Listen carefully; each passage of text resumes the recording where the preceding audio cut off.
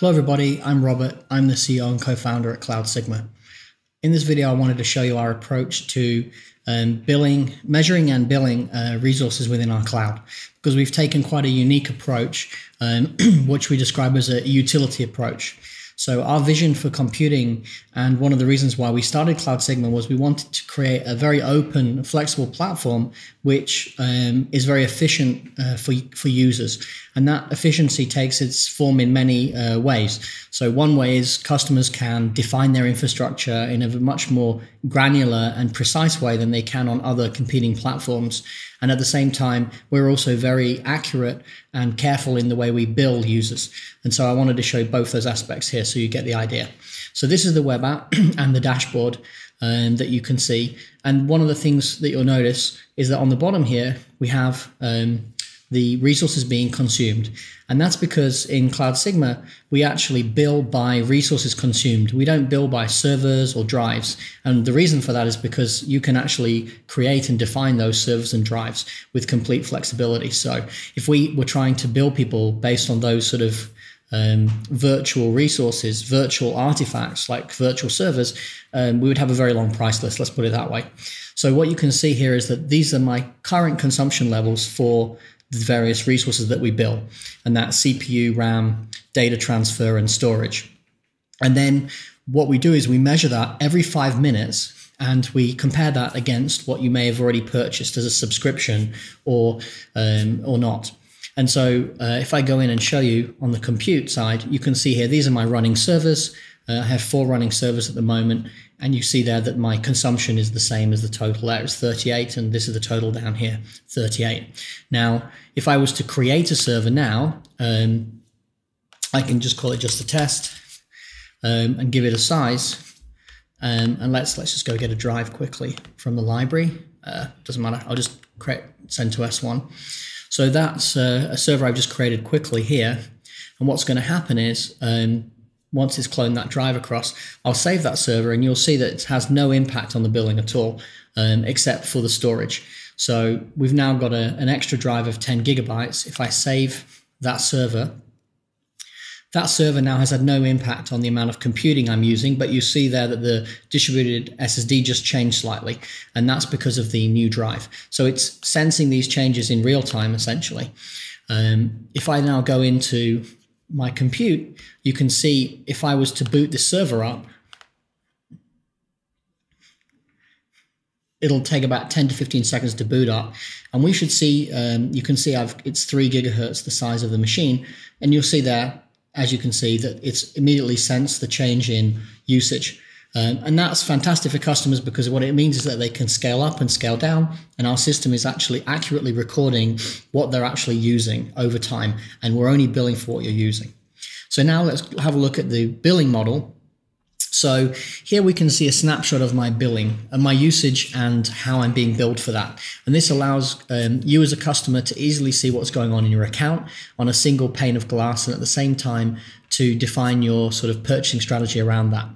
So just to run through this, you can see the current usage levels here, and I already explained how they're adapting to what I'm doing in my account. And then you'll see that we have a column called subscriptions.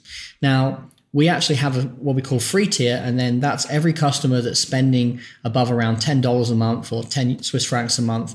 They get these free resources automatically. So you get 5 terabytes of outbound data transfer, inbound is free, and you get 1 gigabyte of RAM and 50 gigs of SSD, and that's completely free. So what we do is we look at that, and then we look at subscriptions. Now, your subscriptions are capacities that you've purchased of different resources over time. So if you are running, for example, an email server and you've been with CloudSigma for a while and you're happy, you may choose to purchase a subscription for a year for the capacities that you need for that particular server. And as I said, that's completely defined by you, the size of that server, the storage, etc. So what you would do is you would based on the size of that server, say, okay, I'm going to buy some resources, and I'll show you how you can do that in the web app in a minute. And you just simply go in, buy those resources, and then automatically we would sense that you'd already pre-purchased capacity. And then what our billing system does is it compares the total subscriptions that you may have, which could be, the free and the paid subscriptions, looks at what you're currently consuming, And the difference by definition is on-demand, or what we call burst resource consumption. And what we do there is we simply charge you every 5 minutes. So as you can see, I've got 34 gigabytes usage. I've actually got subscriptions, including the free tier of 22 gigabytes. So it's realized that I'm bursting 12 gigabytes, and it puts those microtransactions on my account. So as soon as I shut down any of those servers or reduce my burst, my on-demand charges will immediately be reduced as well.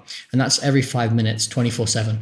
So it's an extremely accurate system that's measuring what's going on in your account. And as I said, it's taking this utility approach. So the pricing behind that is, again, a utility approach. Now, my account's in Swiss francs, but we also support US dollars, euros, British pounds, as well as the Swiss franc. And we're adding more currencies all the time. So we very much want to cover all the major currencies for customers, so they can easily manage their accounts in a currency that makes sense for them from an invoicing perspective. So you can see here again, all of the pricing is done in a simple way.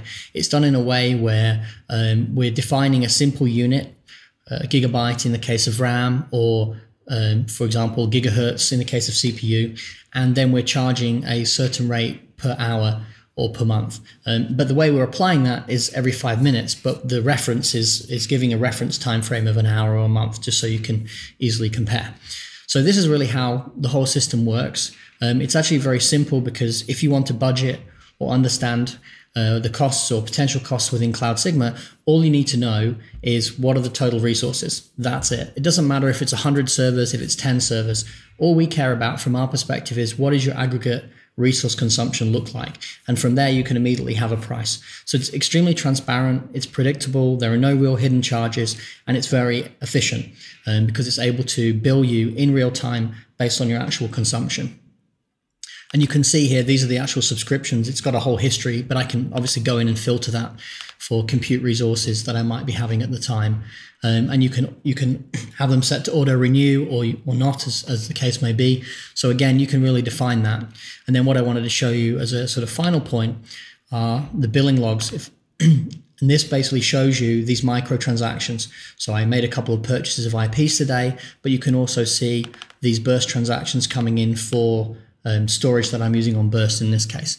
And that's very much, that's happening in the background all the time, but you're able to go in, see these, and actually export them as well for your own auditing and compliance purposes. So thanks for your time. That was a little bit of a whirlwind tour on our billing and account management system. I hope you find it attractive as we do, in a way that you can really put your money to work and only pay for what you're using. And happy computing.